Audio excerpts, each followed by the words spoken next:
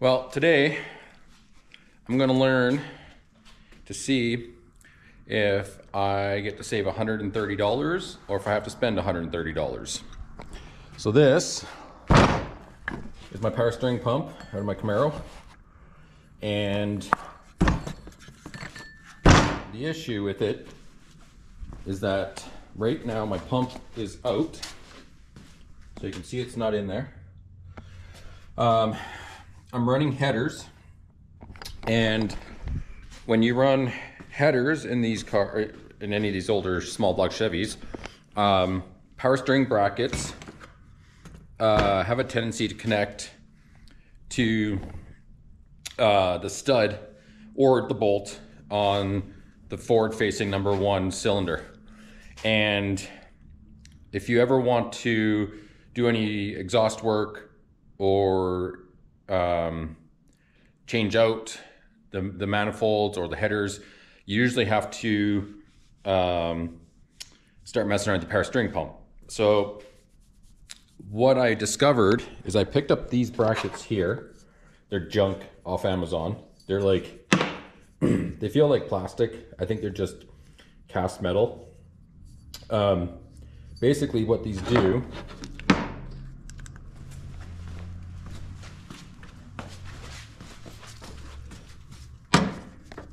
is these, let's get a better light source here somehow. So there's 2 holes down here, right there and right there.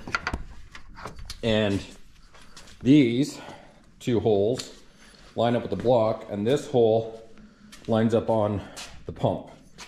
And on the one side, if you look, there is a spot right there that this bolts to, so that it becomes a pivot point. But the problem is that this pump only has 1 hole here for a stud, but no hole here for a stud. And doing some reading, it seems like most of these Saginaw, however you want to pronounce it, pumps, the pump itself is basically the same.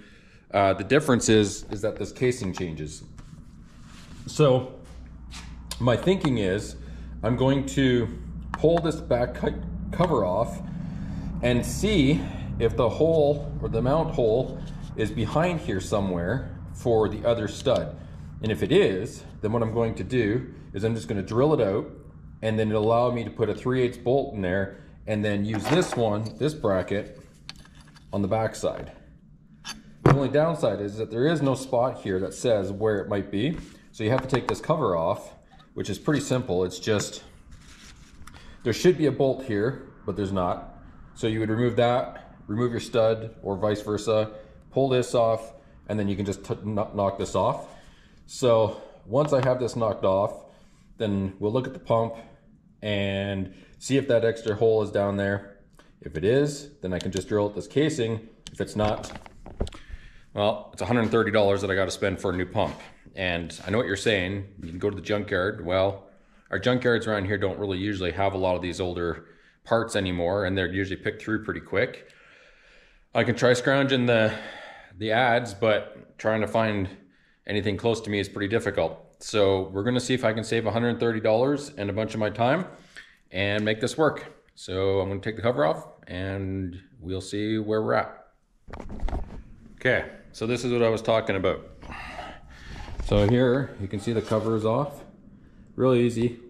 Once I took off that big one there, it just tapped off. It's it's not tight or anything. But you can see it's got the 1 hole there, the big hole there, but there's none there. But if you look at the actual pump, you can see you got 1, 2, and you got 3 holes. So this is the one. So if we put this here, this hole here on the back lines up to this one, your big hole, little one, but it's not here. So there's no marking there. There's no marking on the inside of that I can see.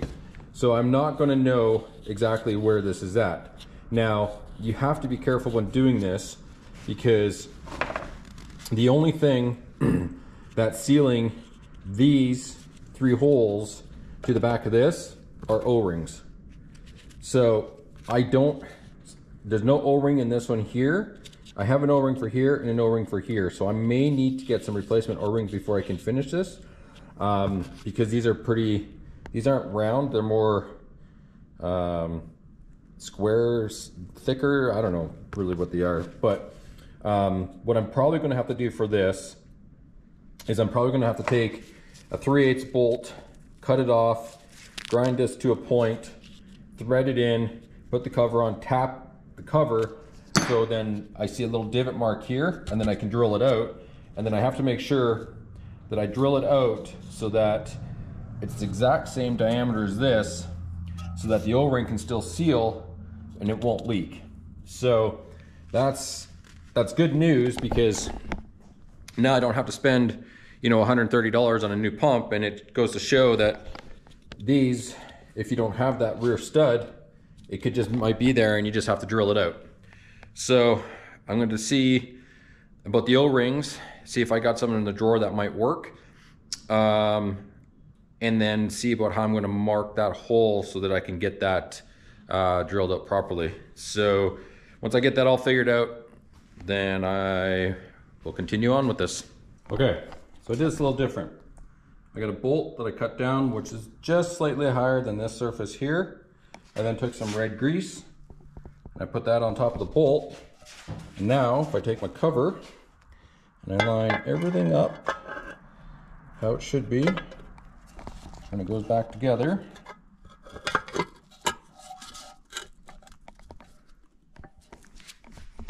So we'll just stick a bolt in this hole here. So that's lined up, that's lined up. And now if I just take my cover,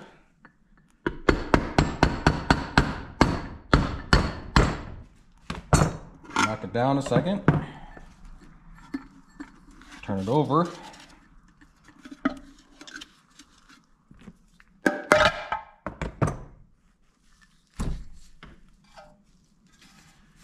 if you look inside, there's my grease mark. So all I got to do is just center drill that out, do a little tiny bit at a time, just to make sure that I don't oversize this hole. And once I have that drilled out, then I'll have to get some O-rings. And once I have the O-rings, then I'll be able to put this back together, because I tried just some standard round O-rings, but they weren't tall enough. And what would happen is, if I put it into the hole, it would sit flat, and it would sit flat here and not be raised up enough.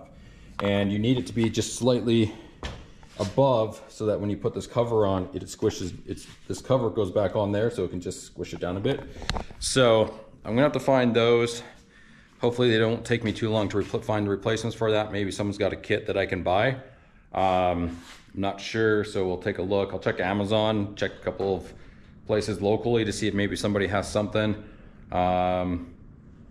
But for now, I'm gonna get that cover drilled out.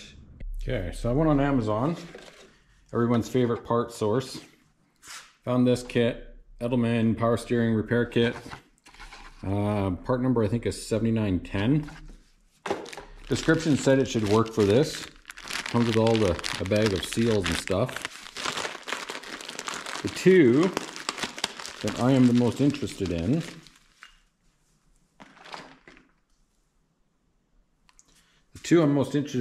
I think, are these guys here. These little square ones.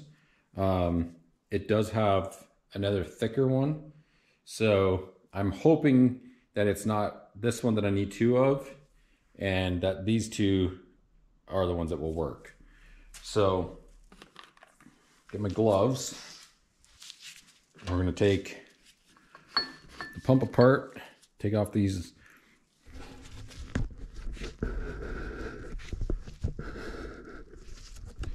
we gotta take off these two bolts and this one here again. So these two are pretty easy.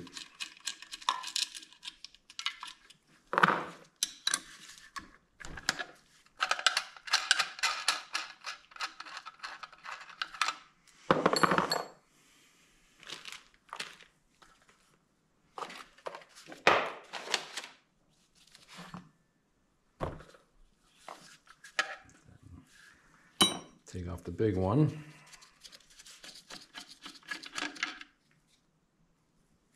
And we just tap that case, take it apart. Okay, so we're gonna try the big fat thick one.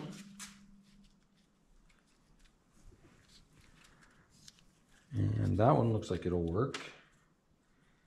So now we're gonna try these two other little small ones. And unfortunately, those will not work.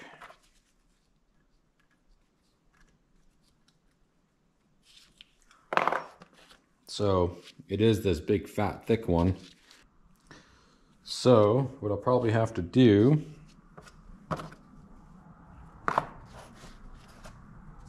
is reuse. So I still got the old one, which is still all right, and I have a new one. So I can put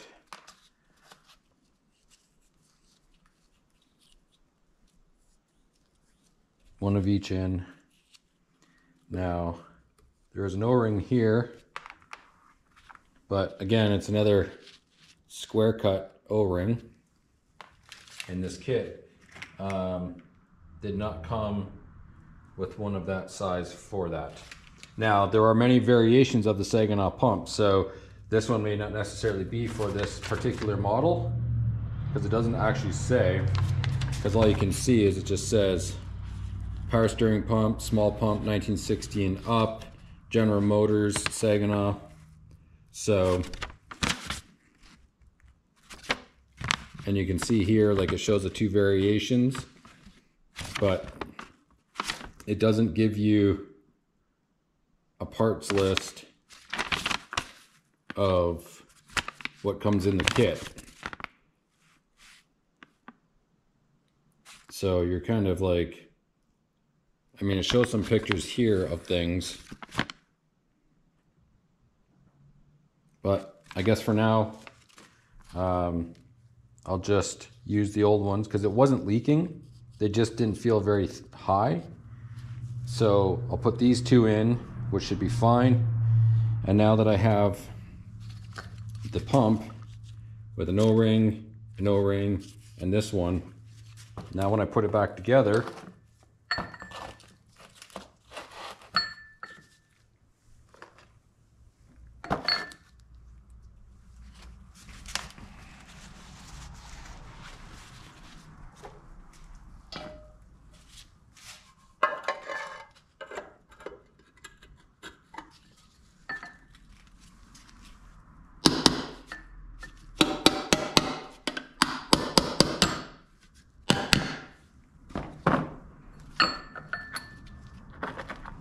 these bolts are too long right now, so I've just been stacking two washers.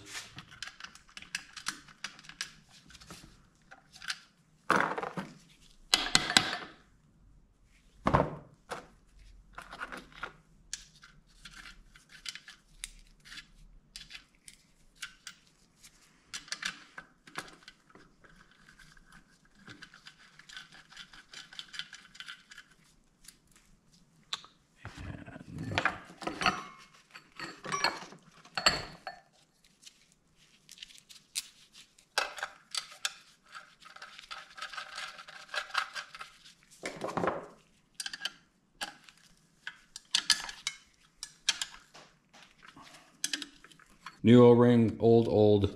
Pump is back together. So I got one new O-ring, one old, and one old.